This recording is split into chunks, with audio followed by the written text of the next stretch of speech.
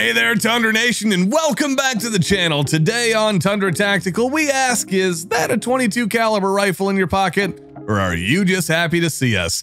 Hello! That's right, we are jumping into the mosh pit of Ruger 1022 enthusiasts. So sit back as we find out what your particular flavor of Ruger 1022 rifle says about you. The Tactical 1022 owner is the type of person who believes that adding a pick rail and offset iron sights to their plinker caliber rifle instantly transforms it into a tier 1 operator weapon worthy of the best Delta team member. They've decked out their 1022 with every single accessory that Optics Planet suggested. A Triticon scope costing more than the rifle itself, a foregrip for the extra control needed when firing those devastating 22 rounds, and a bipod for when they need to take those extra long-range shots at soda cans 50 yards away. The Tactical Ruger 1022 owner is the most special kind of operator. Our friend here's entire personal history is littered with examples of the misguided belief that looking the part equals having actual real-world skills. Trust me on this one, folks. Faking it till you make it is a really bad survival strategy.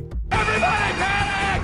Oh my God! This is a lesson our Tactical 1022 owner should have learned in high school after their 80-second viewing of Too Fast, Too Furious, when they customized their mom's beige Honda Civic with LED lights and a plywood spoiler. Then they hit the streets looking to race for pinks.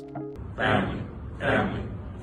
Now, I'm not going to bore you with the details here, but let's just say their racing career ended a lot like the first time they tried to find the little man in the boat, with tears, sadness, and a call to mom for a ride home. But herein lies the silver lining. Our 1022 Tactical owner learned the importance of family when their little sister was forced to drop them off at school every morning their senior year.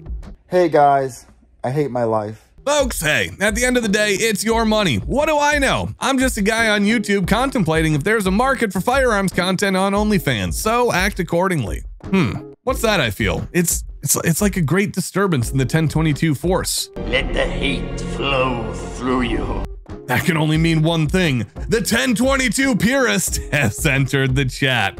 Tactical doodads, pick rails, and takedown levers, the 1022 Purist craves not these things. Nope, he stands certain that firearms technology and America peaked in 1965. Everything after that has just been wasted effort. His rifle boasts a majestic hardwood stock. Phrasing? And he refers to any form of polymer as that cheap plastic crud from China. He also thinks that power steering made kids weak, and Kennedy should have nuked those commies when he had the chance. Nice. You see him rolling down the highway and the back of his car is sagging due to the 100,000 rounds of 22 ammo that he just picked up from Wally World. Now he needs this ammunition to continue his reign of terror against the local squirrel population. Taking a seat on his back porch next to a case of Steel Reserve beer, he sits vigilantly waiting for that next squirrel to cross his path and feel his wrath. The 1022 Purist is held in the highest regard at the Sunday meeting of FUDs in his zip code. The weekly FUD lore meeting held in the community room of a McDonald's is where they trade FUD lore like Pokemon cards, with his lore considered a mint condition Charizard. After the meeting, he gets into a gold Crown Vic with cigarette burns on every surface and lights up a cowboy killer, cursing that a man can't even smoke inside a McDonald's Playland anymore. Then he pulls out of that parking lot blasting the radio, which only gets AM stations, a feature he paid extra for. Wow.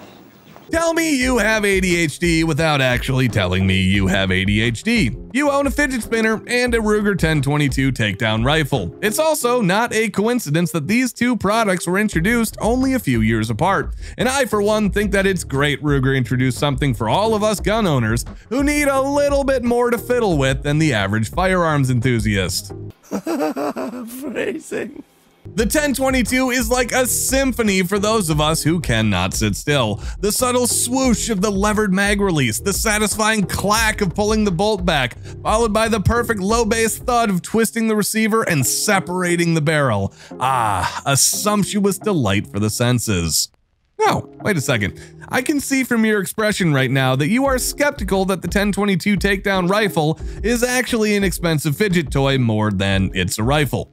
But think it through. Does that actually make more sense than a 22 caliber rifle being used as some sort of backpack gun? No. No. No. No. No. No. Wait a second, you are actually rocking it as a backpack gun for real? Wow, I am stunned. I've never met somebody with that much hope and optimism. Oh, my sweet Jesus. You're a real glass half full kind of person, aren't you? You always see the best in people and you know that everything's gonna turn out just great. After all, your plan is, if you need your 10/22 takedown in an emergency, it's to unsling your pack, open it, grab your rifle, which is in 2 pieces by the way, fit them together quickly, slam a magazine and drop the bolt. All while your threat that you needed this firearm for in the first place does what exactly? Stops and grabs a Diet Coke? Yep, that's 100% weapons grade optimism right there. Takedown owner, I'm gonna give you a penny for your thoughts, but I'm gonna need some change back. One more Neutrogena Tantrum out of you and you're getting the gate, bud. Try me. Any soldier out there is gonna tell you ounces equal pounds and pounds equal pain, but an Ultra-Lite Ruger 10/22 owner will spend literal hours telling you how finding the perfect fluted barrel shaved half a gram off the weight of his 10/22. Now, the fact that they're discussing weight in the metric system should be a clue to any patriotic American that something nefarious is afoot. An Ultra-Lite 10/22 owner talks about weight like a 90s sitcom teenager in the first half hour of that very special eating disorder episode. All they can talk about is how adding or subtracting parts from their rifle is going to reduce its weight by fractions of ounces. Skeletonized parts? Check. Carbon fiber materials more appropriate for an experimental submersible than a rifle? Check. Taking mysteriously labeled Chinese diet pills? Also check.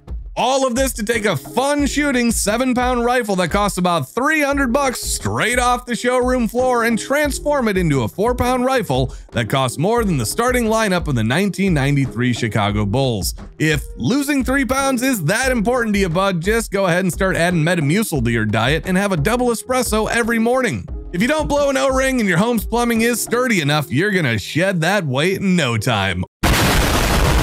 All of this, by the way, comes with the bonus of your doctor's crisp high five after all those future colonoscopies. By the way, you're gonna wanna make sure to bring extra hand sanitizer. You're gonna wanna trust me on this one. Thanks, Obama. Nobody talks more about the Ruger 10/22 than the armchair experts of YouTube. I wonder where this is going. Hey, did you know that to become a firearms content creator on YouTube requires passing a strenuous test about firearms history, knowledge, and engineering? Now, we all know that's a joke. I'm just kidding. Anybody with a Gmail account and a $20 webcam gets in the door. Seriously, this place has the exclusivity of a Dallas, Texas Walmart on Black Friday. Check out this YouTuber's 10/22 advice from just a couple of years ago. As you can see, it's pretty apparent that you should probably own a Ruger 10/22. Oh, that's awkward. It appears I've successfully inceptioned myself. I guess it was bound to happen eventually.